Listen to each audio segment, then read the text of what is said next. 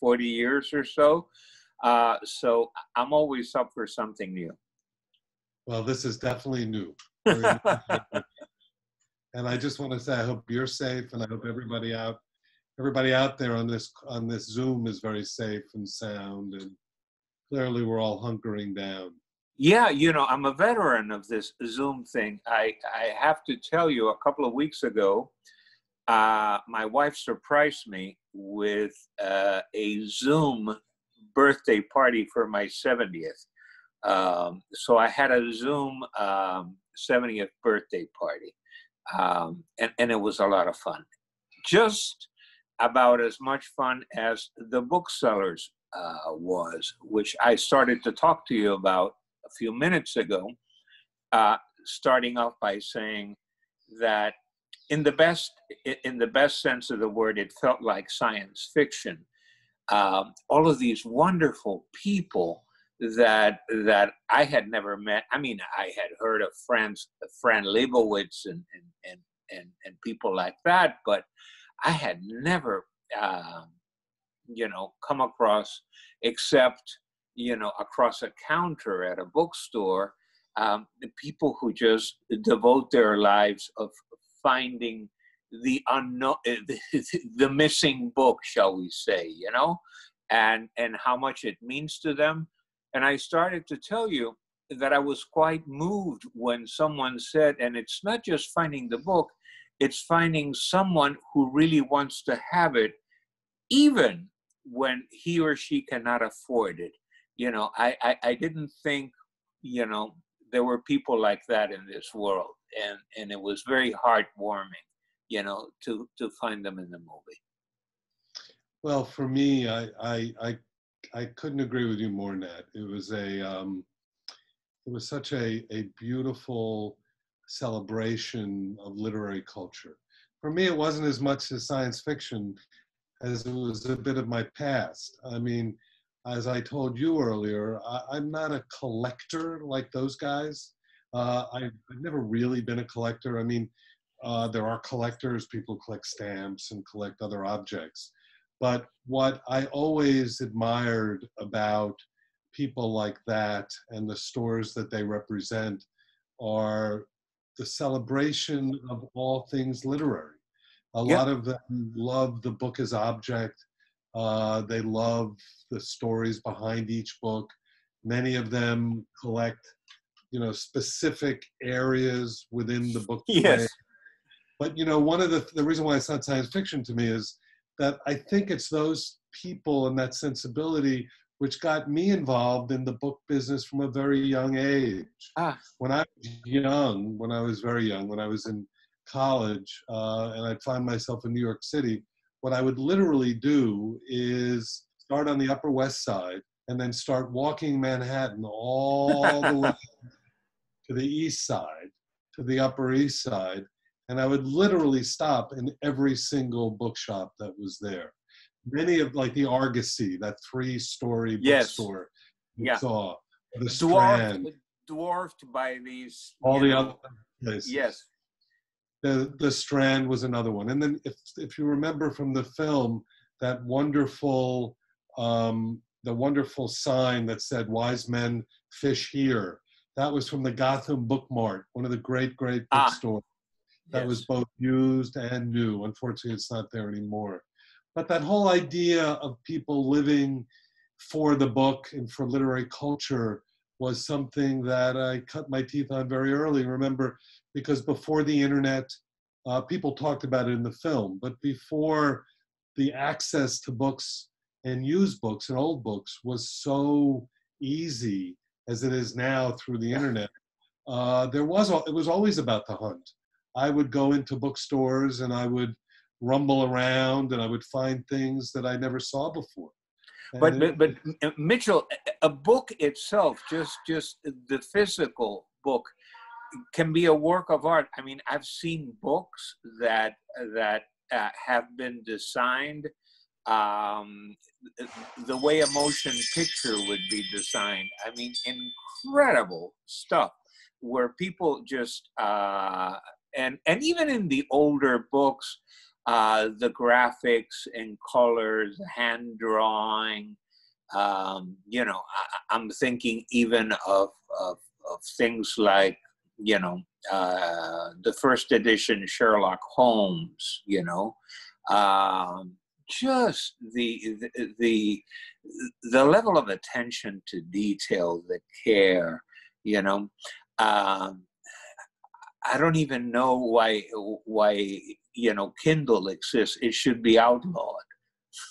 Well, that film was made a couple of years ago, and you talk about the Kindle. There is some very, to my way of thinking, good news about that. And that is that the explosion of electronic books through ebooks has slowed down quite significantly. That's good to hear. The fear of the book being replaced is misfounded. I think the book will always be here. It's a perfect object for doing what it does.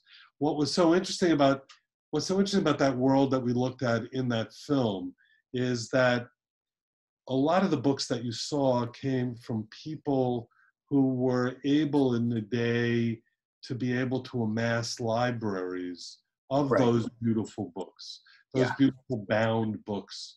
I remember there was a bookshop that I used to go to in Boston called Bromer Booksellers. And they, for instance, specialized only in bindings, really fine bindings. Okay. And during the Art Deco period and the Art Nouveau period and the Modernist period, some of the bindings are spectacular works of art in and of I can imagine.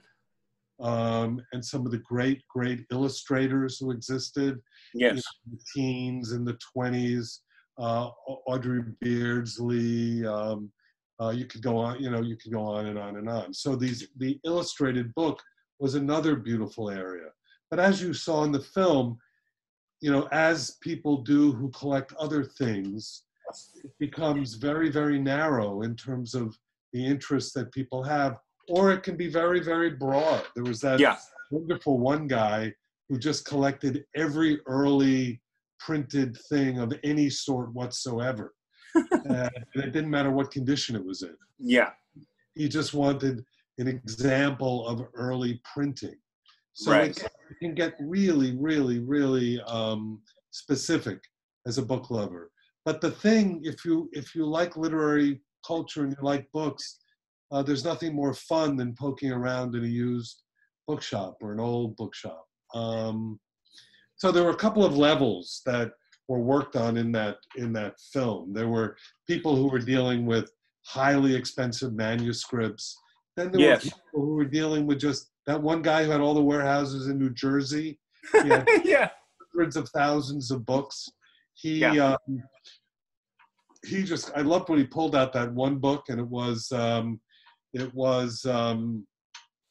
Amish Sex, which I thought was really yes.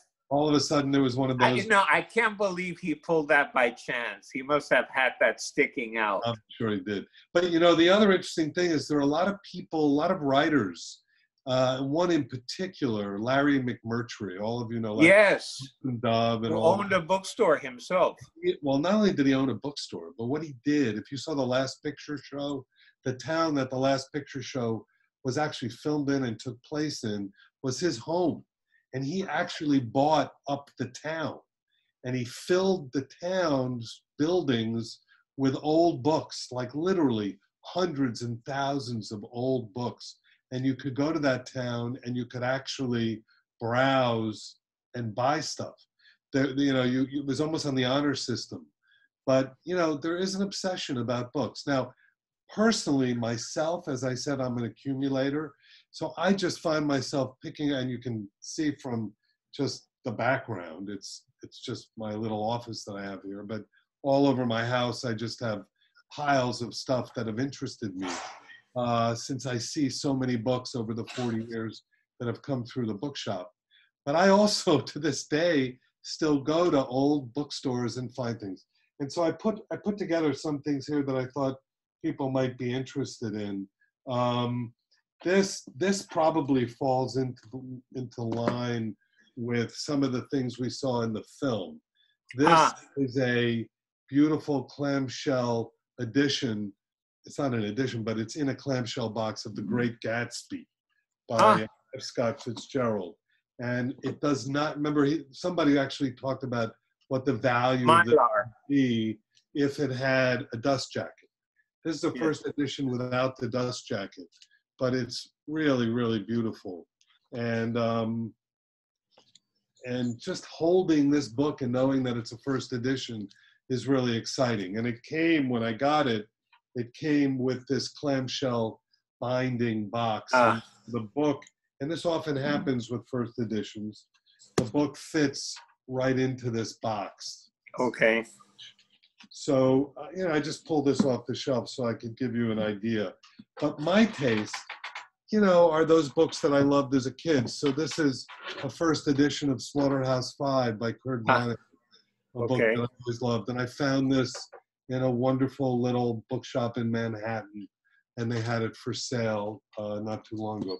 And then, being a kid of the 60s and someone who grew up here in Miami, particularly during that period of the early 70s, I've always found myself drawn to kind of alternative culture during that period.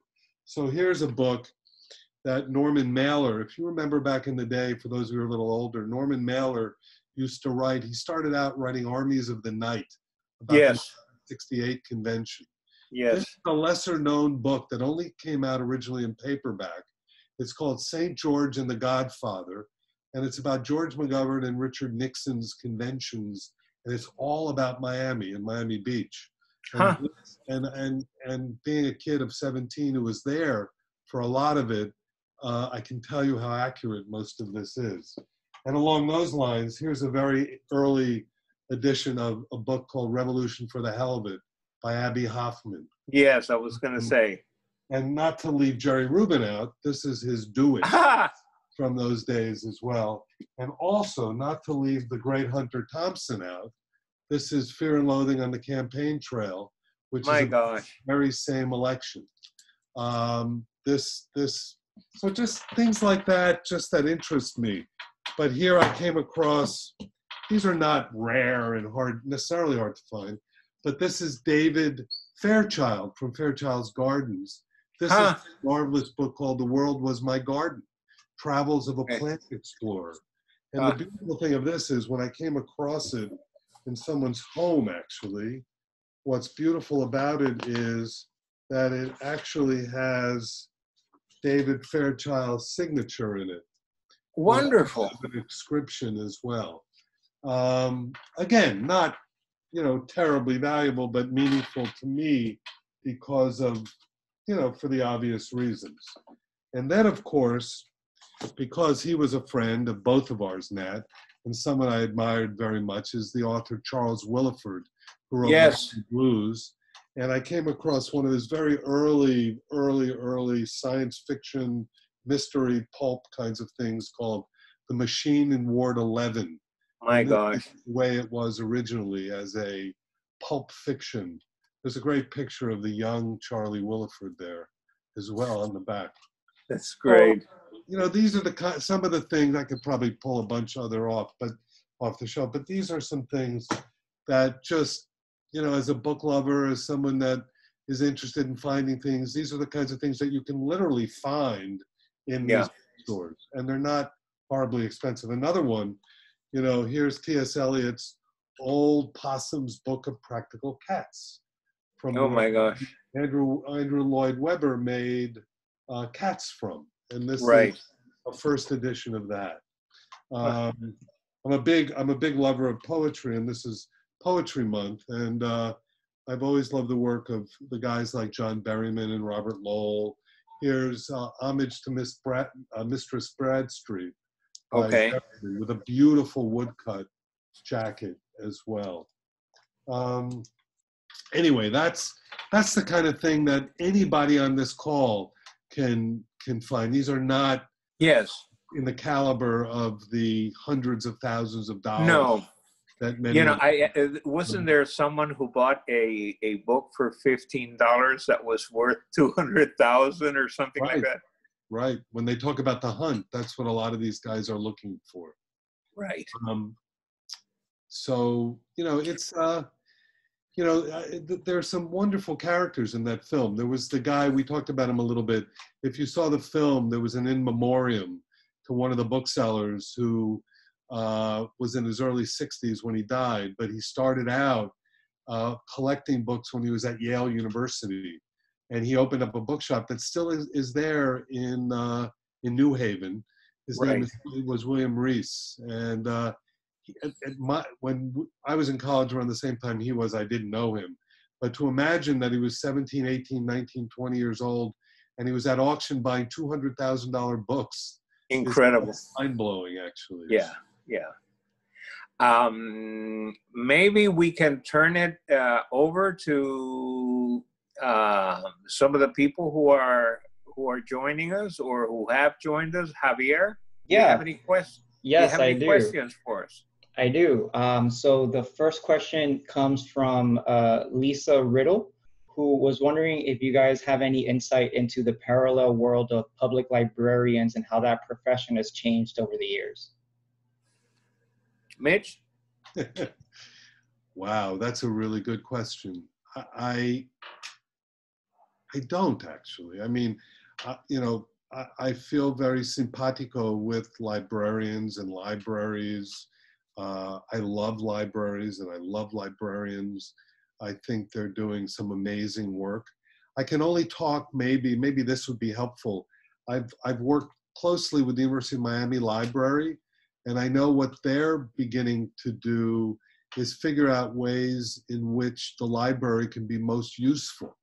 And that means getting in some digital material or starting collections of their own for scholars to come and to be able to study. For instance, University of Miami has one of the great collections of Cuban literature.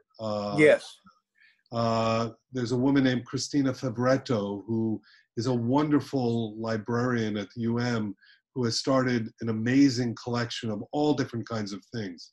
I think Pan American Airlines is collected there. She's got a lot of what was called in the film ephemera. And ephemera are things that are book related or are connected to something having to do with the book. Or to the era. Or to the era. It might not be the book itself, but it could be an advertisement, that sort of thing. Now, in terms of general libraries, I know it's something that all of us need to make sure that we support as much as we can. And in this time of pandemic, I worry about, what's going to happen to the library because, one of the things that made perfect sense to me as we're all sheltering in place, that, a lot of people who don't have means or who live in very crowded places or maybe are even homeless, they need to have those public places where they have access to computers, to the internet, where they have access to books to be able to sit and read, access to newspapers. That has always been the public face of the library, a place where people can go, no matter what your socioeconomic background is, to be able to be educated and to be able to find a place of harbor. And those places are all closed now. And I worry about what happens to most people who found the library as one of those great good places where they used to be. So the second question comes from Karina Castillo, who is asking the two of you what your favorite bookshop in New York City is. That's easy. Can I go first, Mitch? Of course. Okay. And this is from an amateur, not a professional. And I say amateur from the origin of the word amateur, a lover of. And here goes a little story that accompanies.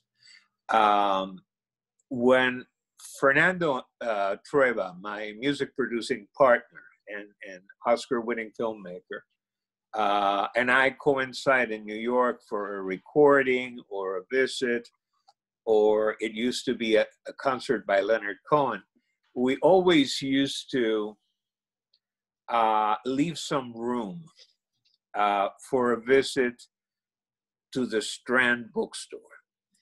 And when I say leave some room, I don't mean like, pull in for about 10 minutes, you know, take a look at one or two shelves and leave. No, no.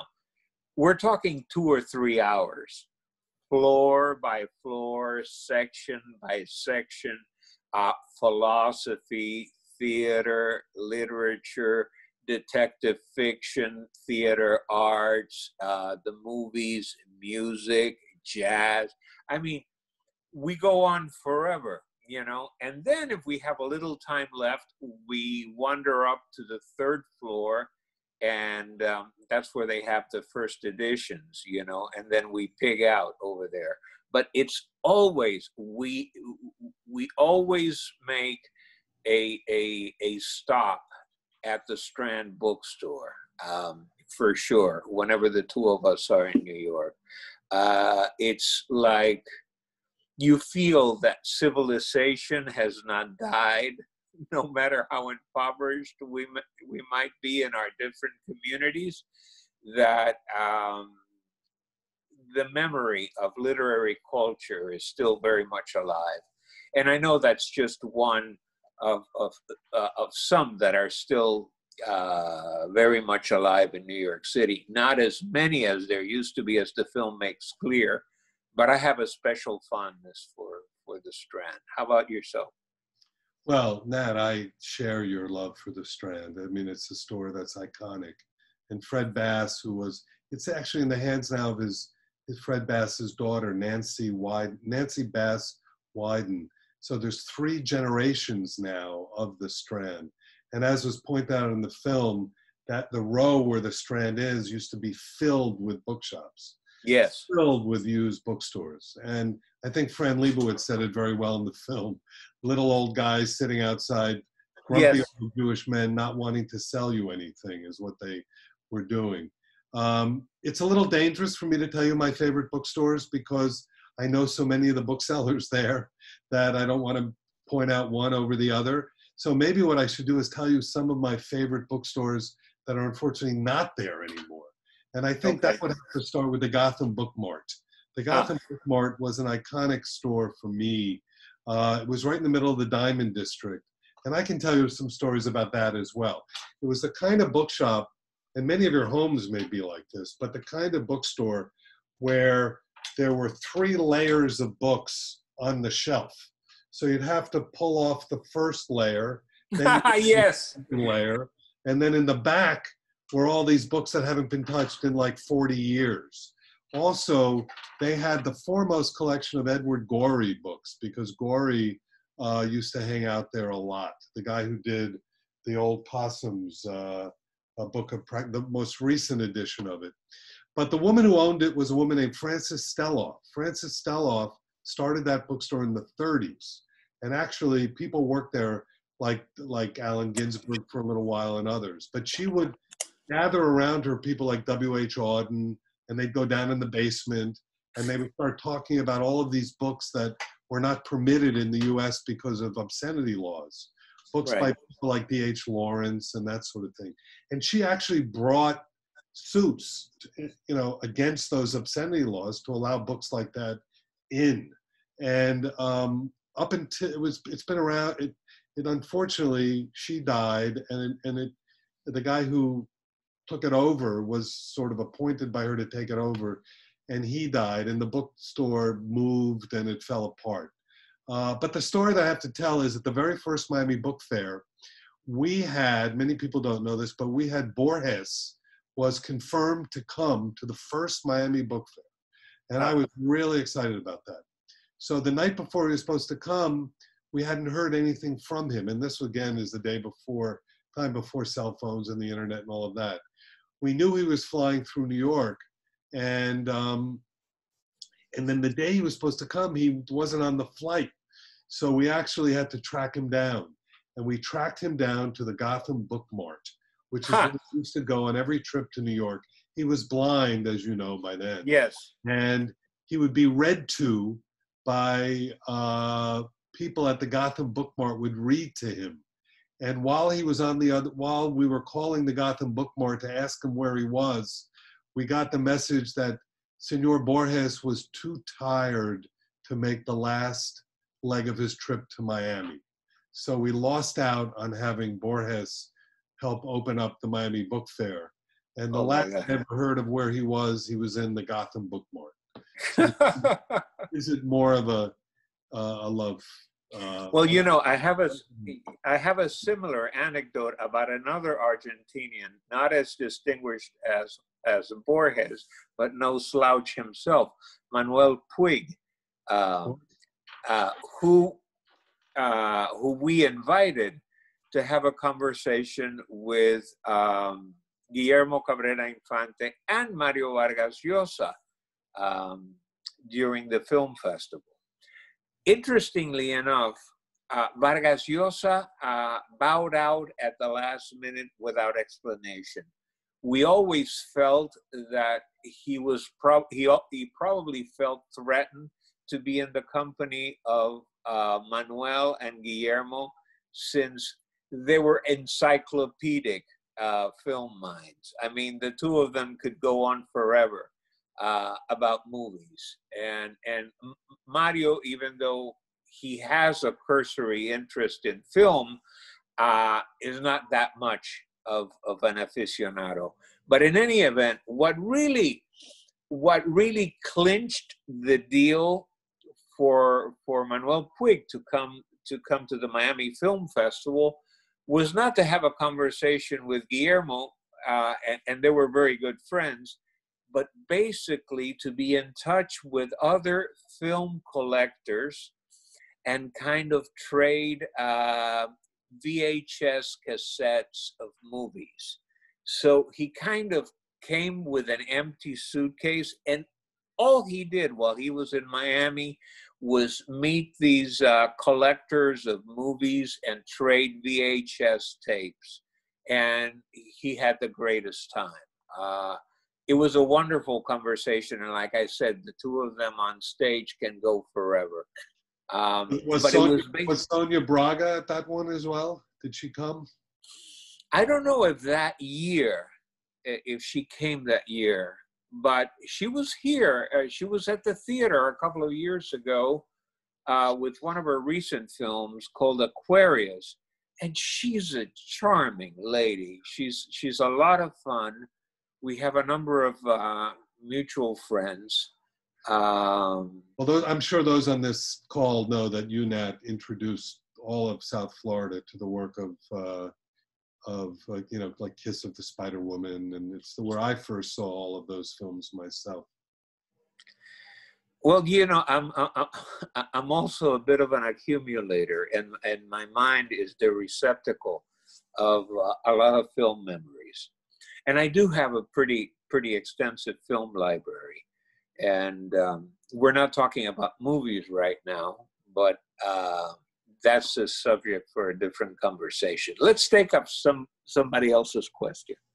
So next question is from Margarita Poza, who's asking about a book that was mentioned in the film that Bill Gates bought for $28 million. Do you guys recall what that book was?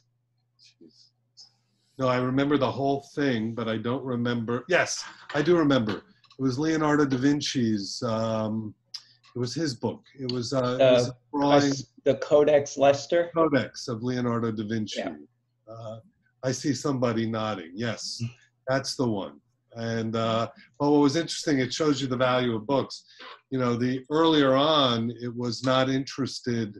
The price was not what it was the second time it was sold. Clearly, they found a great buyer in Bill Gates. He was going to get it no matter what the price. All right, next question is from Arlene Easley, who is asking Mitchell, are there any other books that you're planning to bring to the big screen once we're able to go out? Oh, wow, Mitch, the producer, that's great. Oh, right, well, yes, there are, in fact. There are some good ones. There's one that we've already, it scares me a little bit, you know, I'm really sad about it, but it was scheduled to be released August 22nd, and it's called Let Him Go, by a writer named Larry Watson. Larry Watson's most famous book was a book called Montana 1948. This is a book that takes place in the West in the 60s, and the film takes place then as well.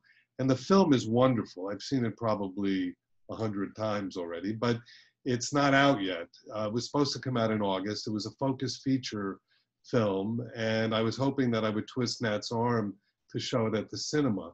But I don't know what's going to happen now. It was not going to be streamed until after it had its theatrical release, but now Focus is now moving a lot of films onto streaming, so you might be able to see it in your home. It stars Diane Lane and Kevin Costner, and they're both really wonderful in this film. Well, I hope that things change by then. I mean, the last we spoke about it, it was a late August release, right? Like August 20th or something. Yeah, like we've been in touch with Focus, and they haven't really made a decision yet with what they're going to do. But there is one that's right now. For some of you who might have missed it, it's a really great film with Elle Fanning called All the Bright Places, and that's being streamed right now on Netflix. And it, you sit and you have calls with Netflix, and they don't give you much information. But for the first 10 days that film came out in late February, it was #2 in the entire world on the Netflix platform.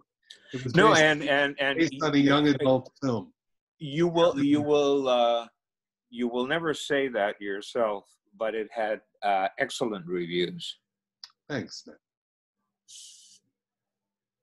Okay, we have, I think, our final question, and it's from Lisa Riddle again, and she's curious, because the film focuses on New York City, if you guys have any comments you can say about whether Washington, D.C. is a similar thriving book collection / bookstore market that the movie could focus on. Specifically, all of the shops that are mixed into the row houses are around the Capitol. At the time that I lived in D.C. for a short period of time, for 2 years in the late 70s, early 80s, that's where Larry McMurtry had his bookstore, actually. There was also a marvelous secondhand bookshop around DuPont Circle called Second Story Books. I'm not familiar personally with the bookstores around the Capitol. I know that D.C. is thriving in so many different ways now, or at least it was. So I assume that there probably are some amazing bookstores. Many of them probably focus on nonfiction, things having to do with politics, but I'm not surprised by that.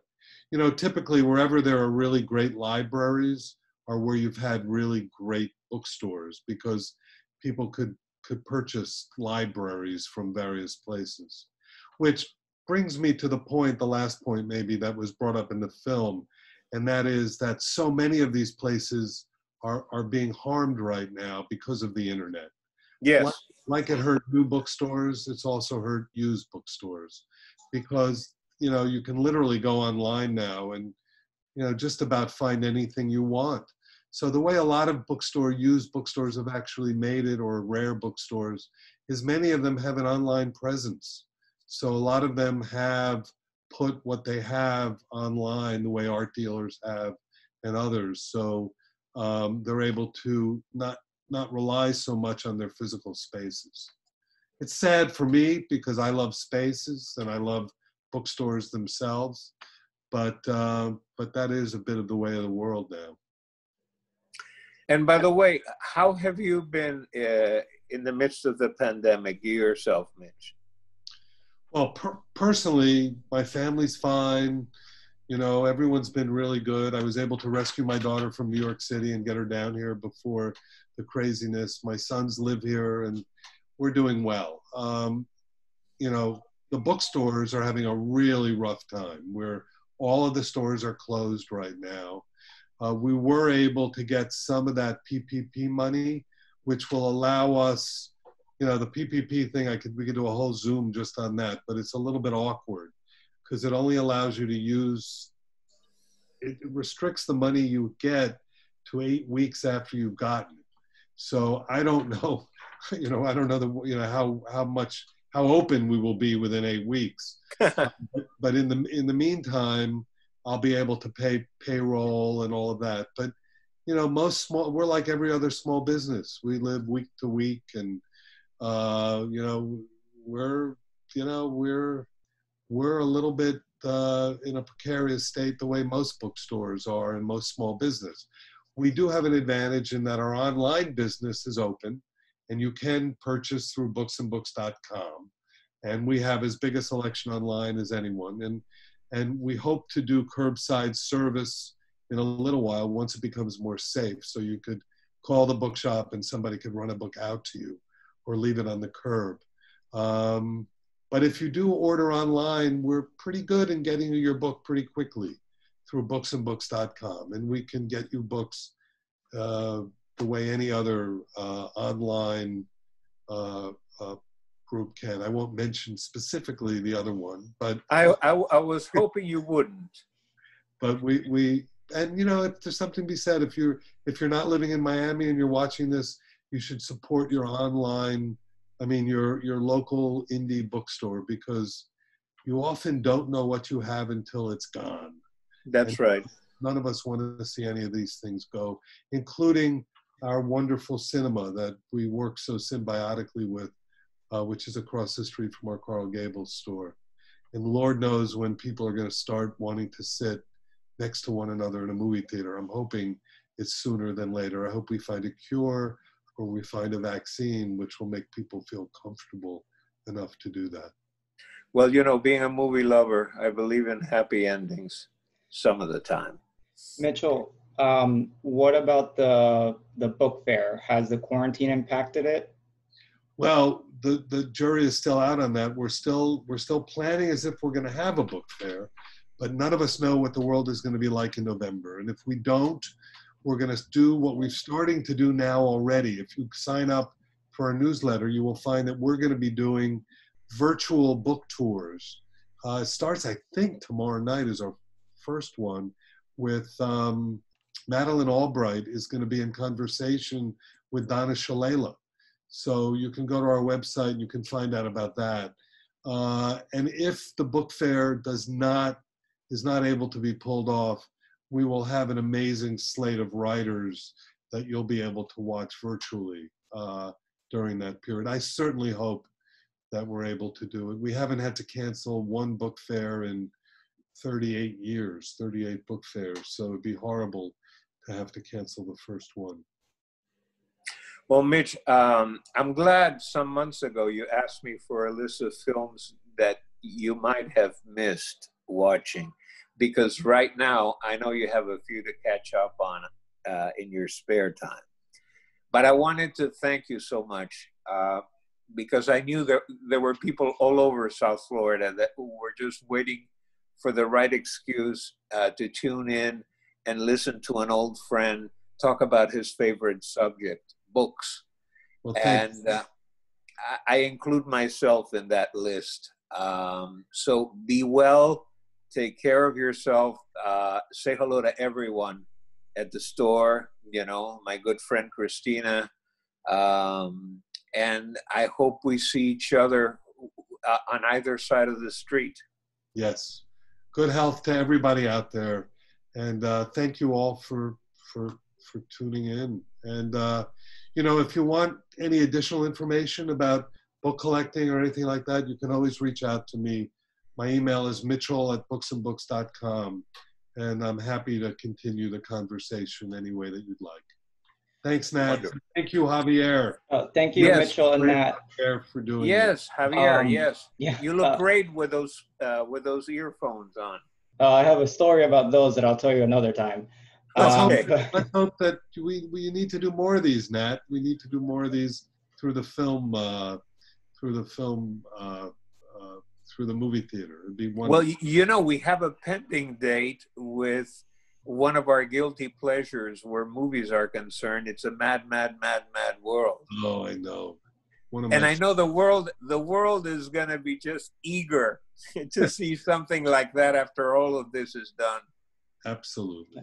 Well, thank you all. Thank you, Nat. Thanks, Javier. Yeah, thank you, everybody. If you have any feedback about this or anything else that you'd like to participate with us, please feel free to reach out. You can reach out directly to me. My email is javier@gablescinema.com. We look forward to doing this again. Have a good night, everyone.